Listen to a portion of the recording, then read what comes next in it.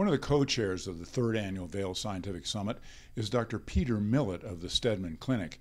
U.S. News & World Report says that he is one of the top 1% of orthopedic surgeons in the world. Why? Because he stays on top of everything that's happening by attending events just like this.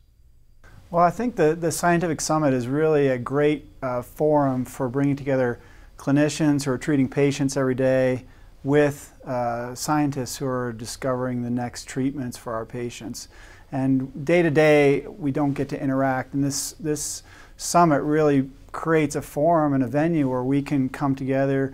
I can share with the basic scientists the challenges that I face with my patients, what the unsolved problems are, and then hopefully they will use that and try and develop solutions. And I can also learn from them where there might be innovations and things that we can translate to clinical medicine now. Yeah, this evening I'm talking about the topic of rotator cuff tears, which is something that's I'm really passionate about. I've spent the last 15 years trying to develop better ways to fix the rotator cuff. It's a common injury that happens to the shoulder in athletes and everyday people as we get older. And we've really come a long way over the last 15 years. We've developed new techniques to fix the rotator cuff, allowing faster recoveries, more predictable outcomes for our patients, allowing our patients to get back to the activities that they enjoy.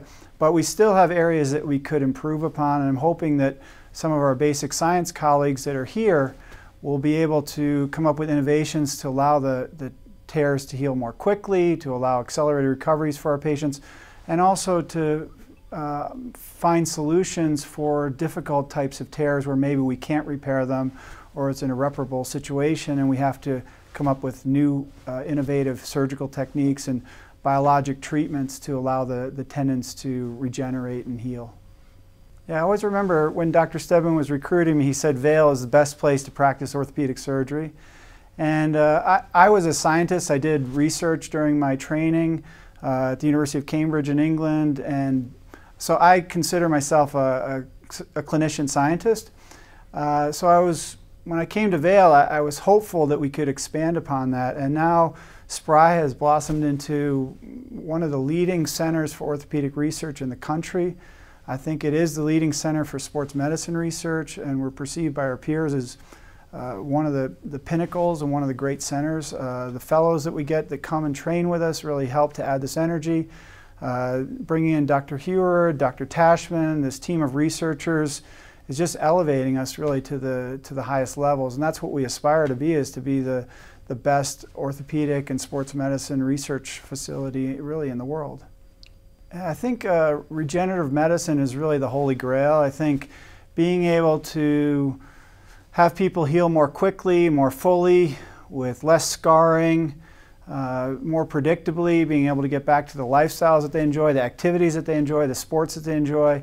You know, maybe as simple as being able to hug your child or your grandchild, or hold your new grandchild, or maybe getting back to golf, or maybe able to jumping off a cliff if you're an extreme skier. So there's really a whole spectrum of what regenerative medicine can offer, and it can be treating acute injuries, it can be preventing the onset of chronic illnesses or chronic diseases like degenerative arthritis, or it can be reversing those changes once they've occurred. And I really think that regenerative medicine really has a lot to offer, and we're just really at the tip of the iceberg right now. I think the promise is great, and SPRI is really poised to become the leader for the future. In the Steadman Clinic, we have a world-class group of surgeons, so we have extremely motivated, active patients who want to get better, that buy into this whole concept of studying our outcomes so that we can improve upon them. Now we have this team of clinical research or basic science researchers that can help us to innovate. And I'm hopeful that in the future, as we grow, we can really become the Silicon Valley of orthopedic surgery in Vail, so that there can be all kinds of spin-off opportunities that occur here, biotech companies, different types of prosthetic companies, innovative companies with new technologies that will allow our patients to lead more fulfilling and better quality lives.